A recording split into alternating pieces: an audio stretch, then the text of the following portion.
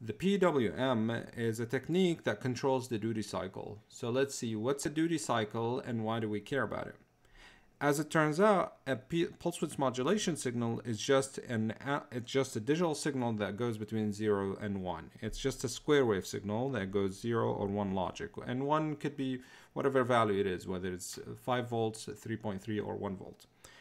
Duty cycle is, by definition, is the proportion of time that that signal stays in the on position versus the total period of the whole signal. And if you write the equation for it, this is what it is. It's basically just a percentage between the on proportion versus the all proportion in here, or the total period of the pulse width modulation cycle.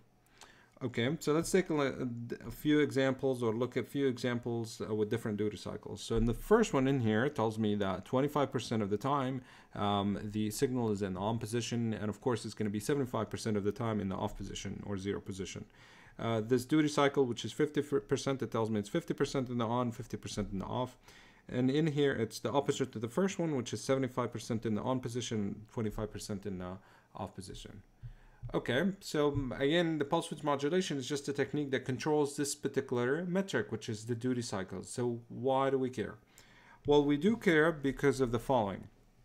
Instantaneously, if you take a look at the pulse width modulation signal in here, or if you connect a device like an LED or a motor or any analog device, what it does see the instantaneous voltage. It's either going to see 0 volts or whatever 1 is. And for our purposes, we're just going to call it 0 volts in here, and we're going to call it VCC in here. Basically, that VCC could be 0, it could be, 1, 5, 3.3 volts. Let's just call it VCC. So instantaneously, that device just sees 0 and 1. But on the long run, because it's an analog device, it doesn't know that this is actually digital ones and zeros. What it does see, it sees the average voltage. Like, so if that device is monitoring that signal or is connected to this particular signal for a certain period of time, it's just gonna see the average. So the way we calculate an average voltage that that device can see is borrowed from the way we actually compute expectation in probability theory. So in probability theory, it tells me that if you want to compute an expectation of a value or a random variable, let's call it V in this particular case, you just have to multiply that V by its probability. That's where this is coming from. Okay, so what are the possible values of V? Well, the possible values of the voltage, it's either 0 volt or VCC. And I know that I have to sum because of this is actually a summation signal in here. Okay, so what's the probability of VCC? Well, the probability of VCC is the probability of having a logic 1. And if you use the frequency interpretation of probability theory, that's exactly D, okay, which is the proportion of time it is in the on position.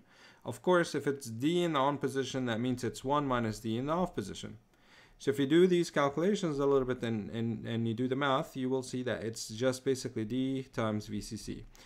D in here is actually the duty cycle, and VCC is that voltage in here. So what do we have in here? Well, what we have is the following. If you connect an analog device to this particular signal, that analog device will see an average voltage, and that average voltage is exactly D multiplied by VCC. So if you do change D between 0 and 1, because D is a proportion, you can get a signal that actually goes from 0 all the way to VCC volts. So that by controlling the duty cycle, you're controlling the amount of voltage, or the amount of voltage that that analog device is seeing, and in terms, it's the amount of power you're providing to that analog device.